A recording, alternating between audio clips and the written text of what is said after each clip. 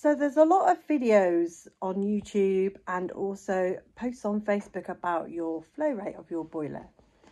So people are telling you to turn your flow rate down if you've got a Combi boiler so that it can condense more efficiently and save you money.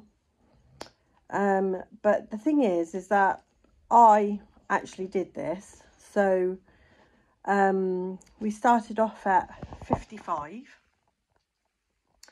And it literally was taking me all evening to get my temperature up, and it wasn't even getting up to 18 at all. So and you know, it was feeling very chilly, so we decided that we would put it up to 60, and still exactly the same problem. So I had the heating engineer people ring today about it, because I was talking, they were supposed to come and then they didn't, because we had -10 around here and they had so many emergencies they couldn't come. Somebody was supposed to ring me but didn't, blah blah blah. But you know, but basically what they said to me is that it's all well and good, the government and everybody telling you to turn your flow rate down to save money, and yes, it can do, but when you're in freezing temperatures like we've been having, it could literally make it very difficult for your system to get up to temperature. You might do, if the outside temperature is warmer, you might be able to turn it down.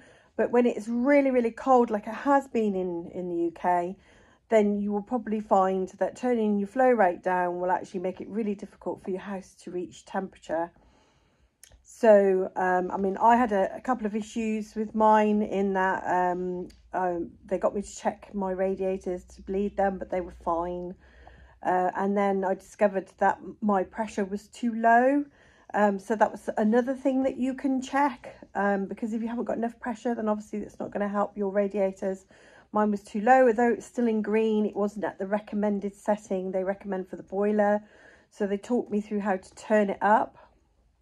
And mine should have been at 1.5, and it was nowhere near. It was really, really low.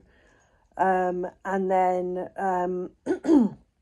they told me that although my flow rate was set at 60, that I should try it at 65 and see if that improves the situation, because I'm not making any savings, because like I was saying to the chap, what I'm having to do at night was I was shutting the lounge door, because you know they tell you to keep one room warm, and then I was turning the fire on to top the heat up. So actually I wasn't saving any money. And he was saying, you know, you're only actually going to save about £100 a year, and they make it seem like you're going to save hundreds, and that's not the case. It's going to be up to £100 a year, which if you equate that over the 12 months, it's not actually enormous. I mean, it's a little bit, but it's not enormous. So he said that I could have my flow rate up to 70 and my boiler would still efficiently condense. Anything over 70, then it would stop being efficient.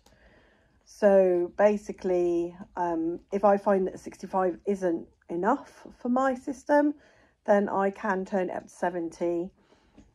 He said it's all about your comfort levels, and I've got mine set at 18, and I feel comfortable at 15. Anything below there, I start to feel quite chilly and cold. I always dress well. I've got lots of layers on. I'm using blankets and all that kind of thing. But yeah, if it drops below 15, that's when I start to feel really cold. I'm not having my heating on during the day at the moment. I'm only actually having it on for 6 hours. But during this freezing weather, we've just not been able to achieve temperatures that we want. So just be aware that, yes, although this advice is going around about your flow rate temperatures of your boilers, that everybody's situation is different. I've got a fairly new boiler. Mine's still under warranty, but my radiators are over 20 years old. They may not be as efficient as some places. And also, you know, so yeah, you just got to take it all into account that your place is individual. Okay.